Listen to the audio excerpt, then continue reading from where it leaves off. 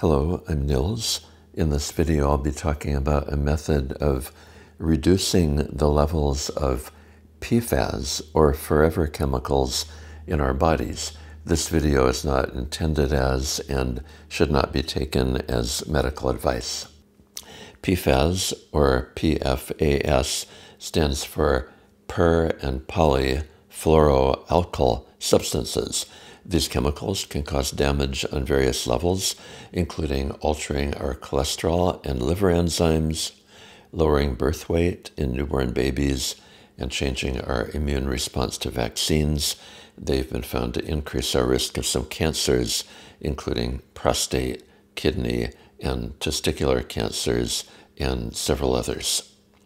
PFAS are found in hundreds of different household items, ranging from waterproof fabrics to non-stick pans. Common sources include food packaging, fabric treatments, stain-resistant coatings, and contaminated drinking water.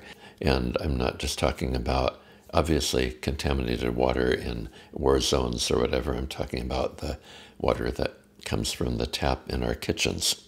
Other common sources of PFAS include cosmetics, cleaning products, fast food containers, microwave popcorn bags, pizza boxes, candy wrappers, nonstick cookware, paints, varnishes and sealants, personal care products, stain-resistant coatings, water-resistant clothing. According to a recent study published in the Journal of the American Medical Association, Journal Network Open, one way of reducing the levels of these harmful chemicals in our blood is by donating blood. And donating plasma appears to have even more benefit.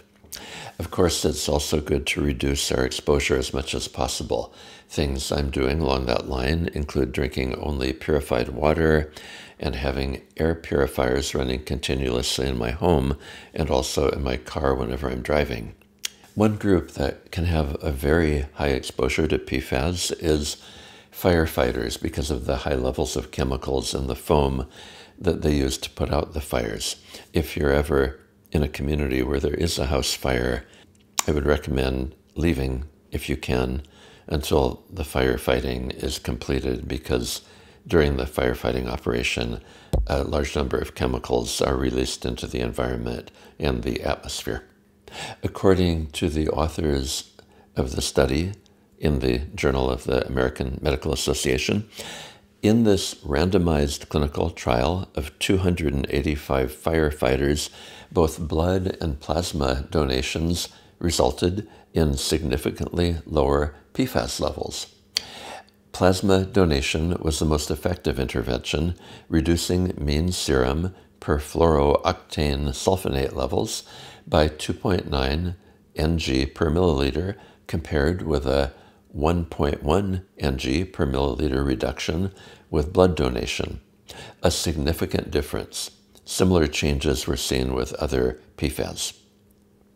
I haven't donated blood for a while, but reducing the level of contaminants in the body seems to me to be one of many good reasons for doing so, so I'll be setting up my next appointment for a blood donation soon. It's a little unsettling, in a way, to realize that the reason donating is reducing the chemicals in our bodies is because they are in our blood, which is then going into the blood supply that is given to other people when they need it.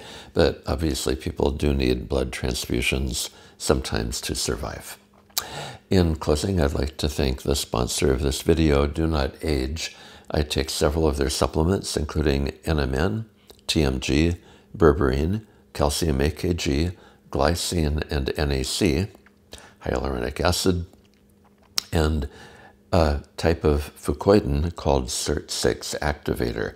For a 10% discount on the products on their website, use the discount code PATHWAYS in all caps. Doing so is also a way of supporting this channel. You can also support me, if you'd like, by donating through Buy Me a Coffee using the link buymeacoffee.com/Nils Osmar. Thank you for watching. I'll see you in the next video.